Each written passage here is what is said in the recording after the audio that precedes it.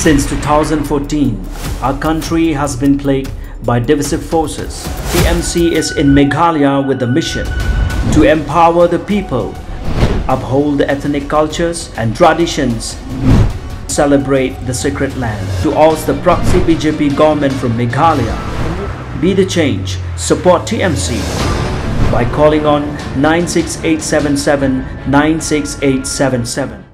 The annual ceremony of the Crystal Gayle Memorial Award 2022 was held at Raj Bhavan Durbar Hall, Shillong on the 12th of August 2022 in commemoration of the 5th death anniversary of theatre artist late Crystal Gayle Kharnaior.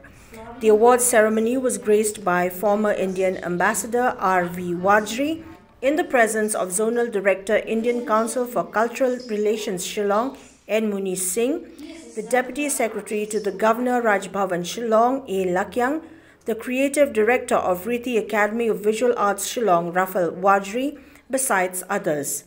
Along with band members, a soulful tribute song was also presented by Dalariti Kharnaior, who is the younger sister of late Crystal Gayle Kharnaior.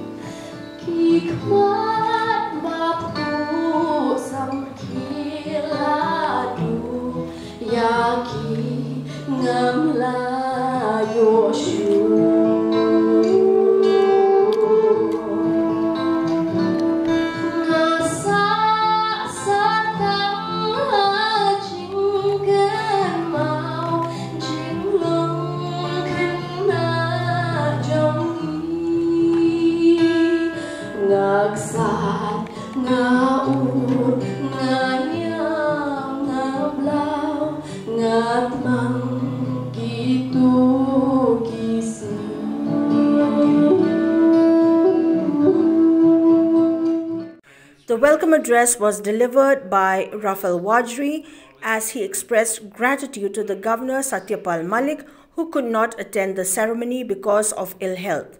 Warjri, along with the art fraternity, conveyed their wishes for the good health of the Governor. He emphasized on the need to set up an art institution in the state, even as he reiterated the fact that it conforms with the mandate of the present national education policy.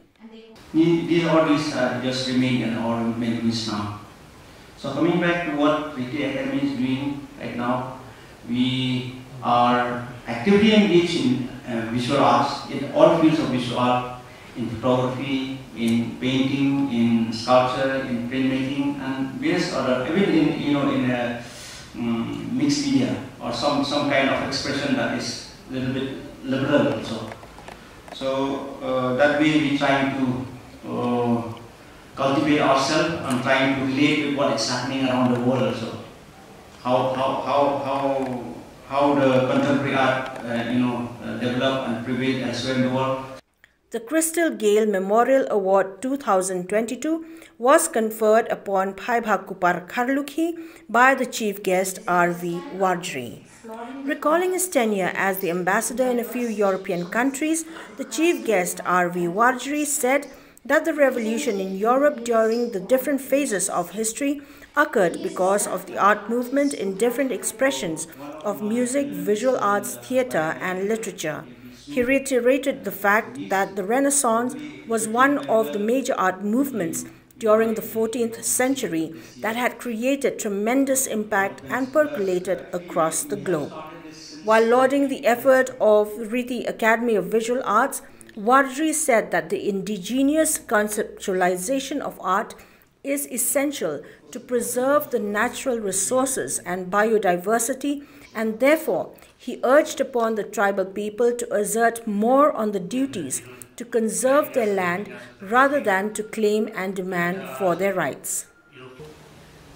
Here I thought that perhaps I must compliment the strength and fortitude of the family, which have been able to convert a tragic incident into something meaningful for society. And particularly because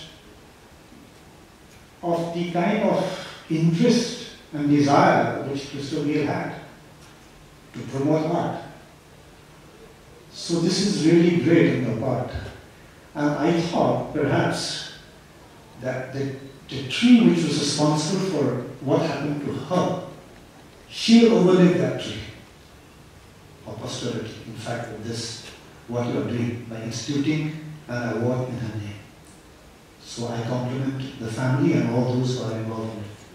Since you are especially using this word indigenous conceptualization. Now, the other day, it was 9th of August, we celebrated the International Day of World's Indigenous Peoples. Now, through the United Nations, we have had UN Permanent Forum on Indigenous Peoples. We have had the UN Declarations on Rights of Indigenous People. Now, I just want to stress more on the philosophy and significance of all this which is happening. Because it's very important that the whole concept of being indigenous is art and literature is one way to express it, and especially because what is important about being indigenous. I've seen the tribes in Africa, I've seen the tribes in Latin America, and this identification with land is very, very strong, and it's equal in our part. So I look at it and I think about it.